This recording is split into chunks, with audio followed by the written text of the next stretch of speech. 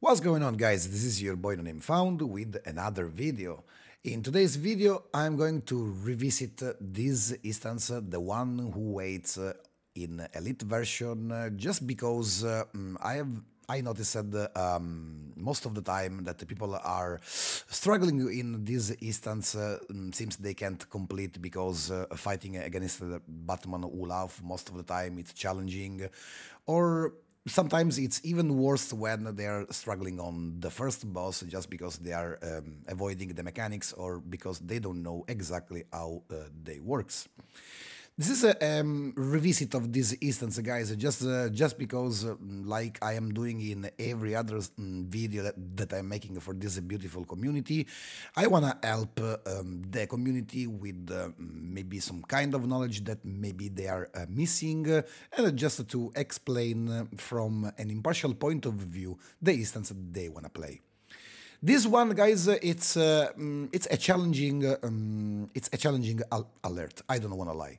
So the group have to be coordinated, and it's much better if they use the voice chat. In this run, we didn't, just because I was on a live stream. So this is just a record of a section of my live stream that I did today for the daily reset of the server. They're doing basically an update, so seems that the bug of the artifacts is back, most likely, so they are fixing everything and servers are offline, so that's why I am publishing this video.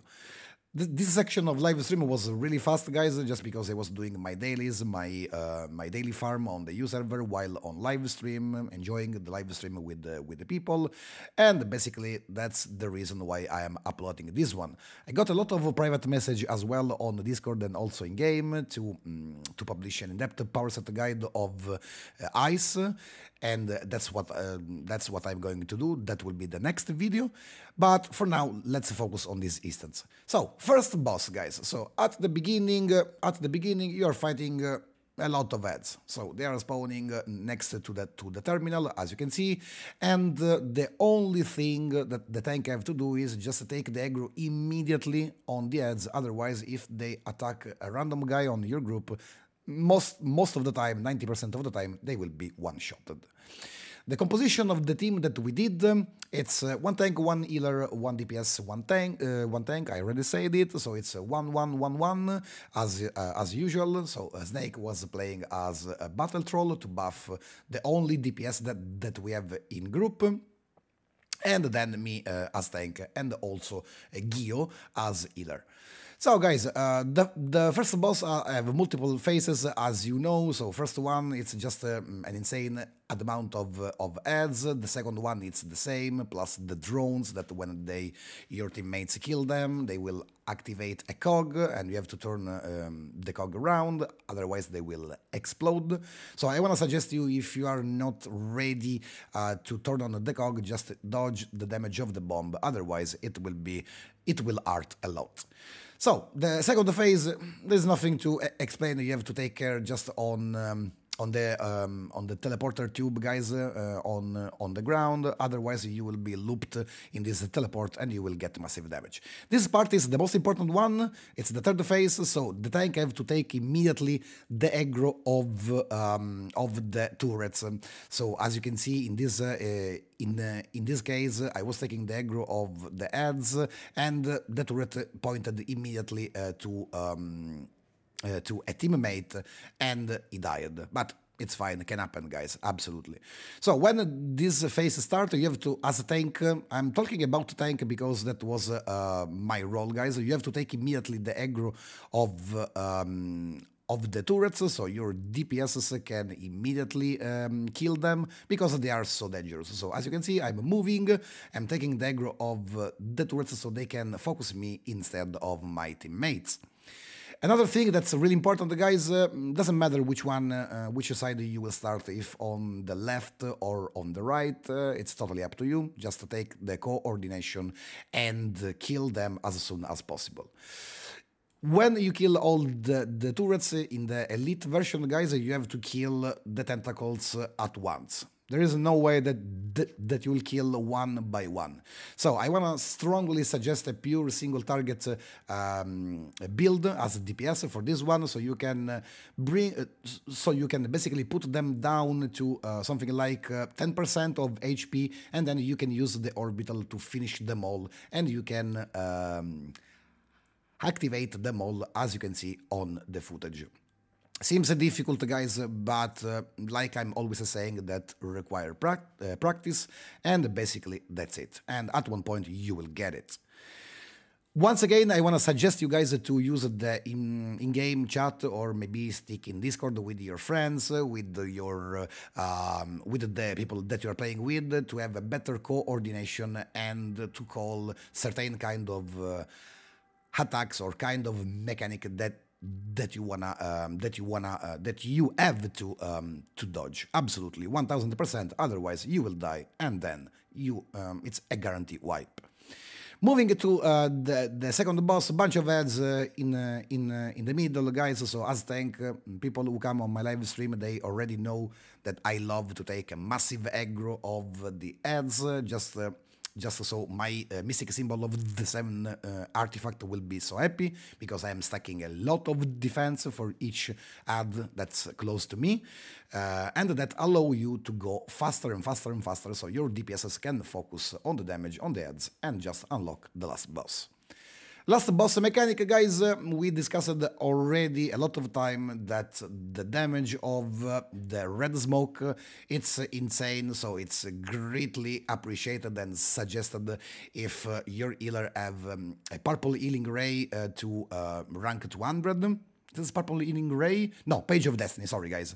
So it's greatly appreciated if your healer have this artifact to 200, because it's an instant HP recharge when it procs, just for the damage of the toxin. First phase, guys, this is mainly so here the tank have to be really good.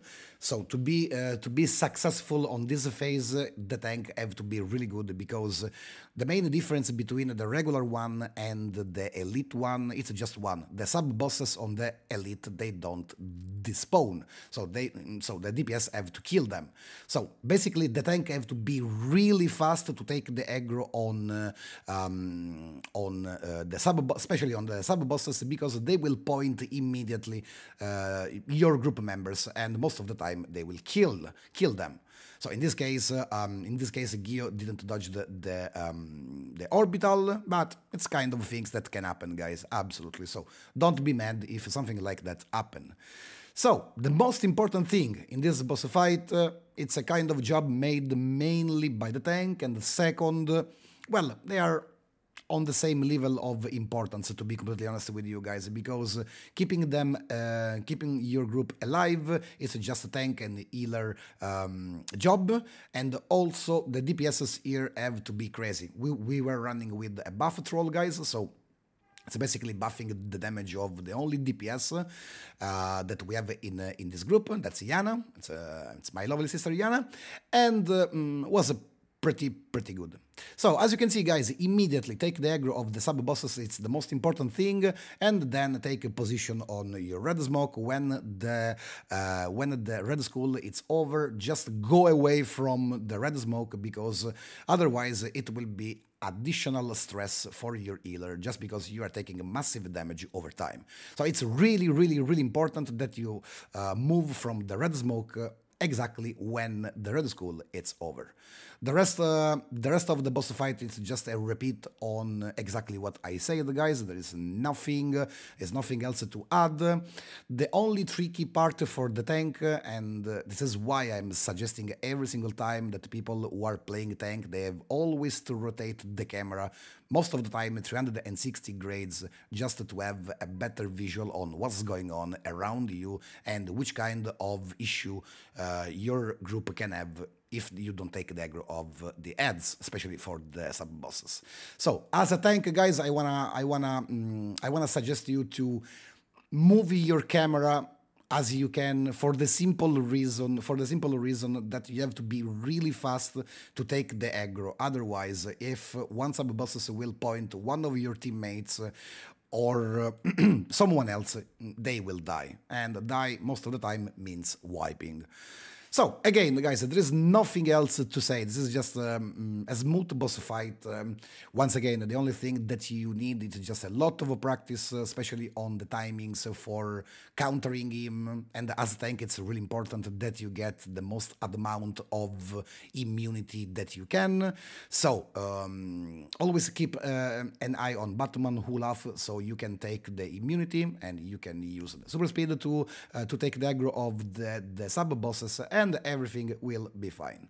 So as you can see, is the Merciless and also the second one, and taking a position directly on the red smoke to avoid the one-shot mechanic. Most of the time the damage is crazy, so make sure to be ready with your finger to activate your potion, so the HP potion, because most of the time it can happen that your healer is stunned and he can't spam the priority heal to keep you alive. So keep in mind, guys, that that you can get spikes damage when you're going out from the red smoke. The rest is completely repeat. That's basically the most challenging part, guys. So when you download this part, you don't have nothing else to care about, because the next phase is just the Simon Says game. That's perfectly normal, guys, and it's easy. You have basically to match the icon up to the head of Mr. Mitya Spitalik and doing exactly what he's saying. So this is completely easy, guys, and easy. I'm pretty sure that you won't have any problem there. While doing this game, the Simon Says game, the boss, basically, Mr. Mitya Spitalik, will spawn ads for each phase. So the tank have to take care of the ads, and then the DPS will kill them. So once again, nothing particularly complicated, on nothing that's completely crazy, guys. So it's just repeat what Mr. Mitya Spitalik is saying and kill the ads, and basically that's it. So keep in mind, guys, that if you fail the commands of Mr. Mitya Spitalik on the elite version of this raid, it's literally a one shot, just because it's an own mechanic. So so make sure to match the action that is commanding you, otherwise it will be a one shot and there is no way that you can survive. So this is another thing to keep in mind. Other than that, guys, there is nothing else. This is basically the Mr. Mitya Spitalik part. It's just the easiest part of the alert. The most challenging one, it's just the battle against the Batman Olaf, because it's not the Batman Olaf himself that's dangerous. Jesus, he is dangerous, but isn't dangerous like the ads or the sub-bosses, that most of the time they are doing their school, and the tank have to be really fast to interrupt them, like, for example, the Merciless, when he's doing the blade attack, the AoE attack, so you must block there, otherwise you will get one-shotted. And kind of schools like that.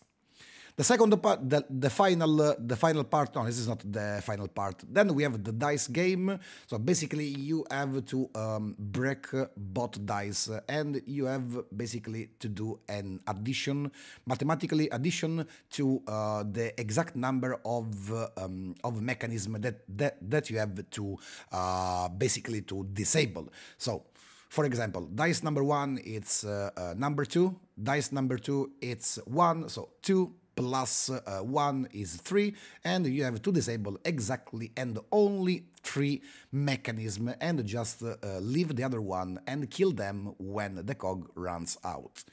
The rest is just repeat. There is nothing else difficult, guys. So once again, I'm still saying that the most challenging part in this alert is just the Batman Olaf fight, and this is basically where people are have a lot of problems, struggling most of the time, and I am making this guide, guys, just for help the new players and also helping the people who doesn't have a knowledge of the mechanics, because this is, so like you know, this is an elite alert, and as an elite alert there is no way that you can skip mechanics. You have always to follow the mechanics.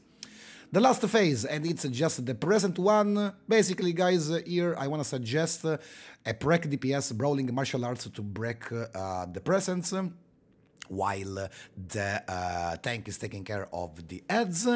And another tip, it's if you are not a tank, guys, just stick on the edge of the room, because if you are pointing to the middle, basically the balls will crowd control you, as you can see on the footage, and it will be really difficult to destroy the presence. This is for sure.